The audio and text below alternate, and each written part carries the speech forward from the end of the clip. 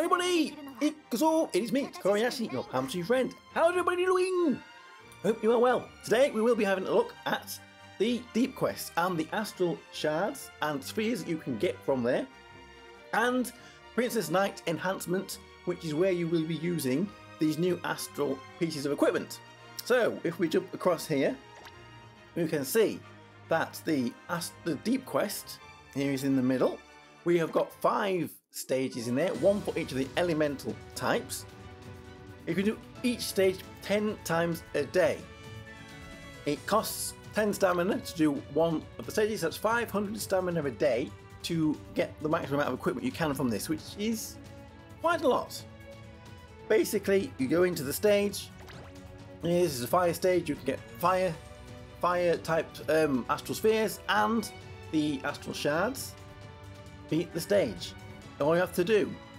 But I seem to be getting from the community that these attribute types are not affecting most of the game that much, but they are really important here in this deep quest. As you can see there, for 5 character team, 300% bonus to attack, which is 200 higher than just for 4 characters. You really do want trying to get a full lineup of 5 of the same attribute type for this.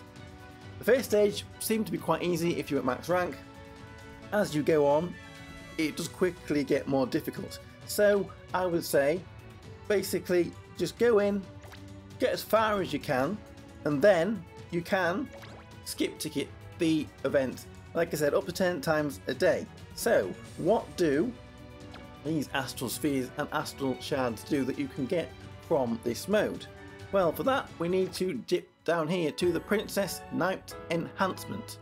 Now, there are 3 tabs here at the top. This first one here, we can put in these astral shards to this to rank it up. Now at the moment this is ranking up attack stat, I believe. This is everything that can be done. I have got this here translated. So at the moment we are ranking up attack power. It doesn't seem to be a way to change this to a different one. I don't really know. I mean, we'd want to be doing TP instead, or perhaps hit points, or maybe something different crit rate. Perhaps you might want to prioritize that over physical attack, but it doesn't seem like we can do that. It seems like this is the only place where we can use these astral spheres. So for science, this button down here just lets you do it all at once. You can do it individually if you want. So poof, there we go. It's all gone in, and your Princess Knight rank will go up.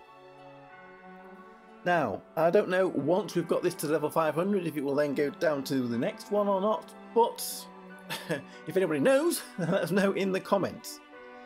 We then have got here this skill tree, which allows you to use the astral shards. Now this one here is hit points for everybody, and if we go here, it can go to level 5, 2.4%. I just want to see what happens if you put in 1, if it will then unlock the next branch of this skill tree, or if you have to get it to level 5 before you can go up. No, it looks like here you actually do have to get it to level 5. It costs mana. This is where mana is going to come in. Look at that, 200 million mana just to get the 4 levels there. So now we've got that boost there to hit points to all characters with the Princess Knight Enhancement. Maybe we could have gone to these ones, I don't know, because you can pick what this. These are going to be lots of different ones here. So we've got, because it's red, that's fire physical. Then we've got here, we've got a magical defense for wind. We've got magical attack here for light. We've got hit points for dark. We've got physical attack for light. We've got magical attack for water. And as you go through, they will unlock. I'm not quite sure exactly what the unlock condition is for them. So which route you want to take is up to you. Now we have got, let's see, we've unlocked that one, so that's there. So can we put level 1 into this? Can we put level 1 into this? And when it let's see if it will unlock the next one above it or not. If you need that to be at level 5.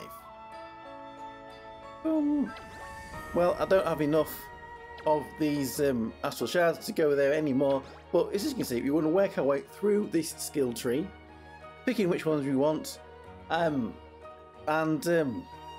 it's going to give us these stats to every character with that attribute. Now, which ones do we want to be picking? So, if we go into clown battle, we have got the bosses for the next clown battle. We can see here we've got Great Goblin, and he's going to be weak to fire and dark. We have got the Griffin here. Go back here. We have got the Wild Griffin, who is going to be weak to water and wind. We have got boss number 3, the Sea Drake, who is going to be weak to fire and light. We have got the Werewolf dude, who is weak to water and dark. And then finally Torpedon, the Torpedo Shark dude, who is weak to light on its own. So maybe you want to be working on light characters. Have a look at here and see which bosses you think you might be able to take on in clown battle, and then level up accordingly. Now, we do have a few more here. I think that's probably, as you go up, it's going to get more and more expensive, but we can get those pieces of equipment. If we go here, it shows you where you can get the spheres from. If we go in here, won't it show us where we can get these shards from? Yes, in here, this is where we can get the shards from. So basically, we are grinding out these now to buff up the Princess Knight level. Now, finally, we have got here this Master Sphere, Master Piece skill, Master Skill, it says there at the top.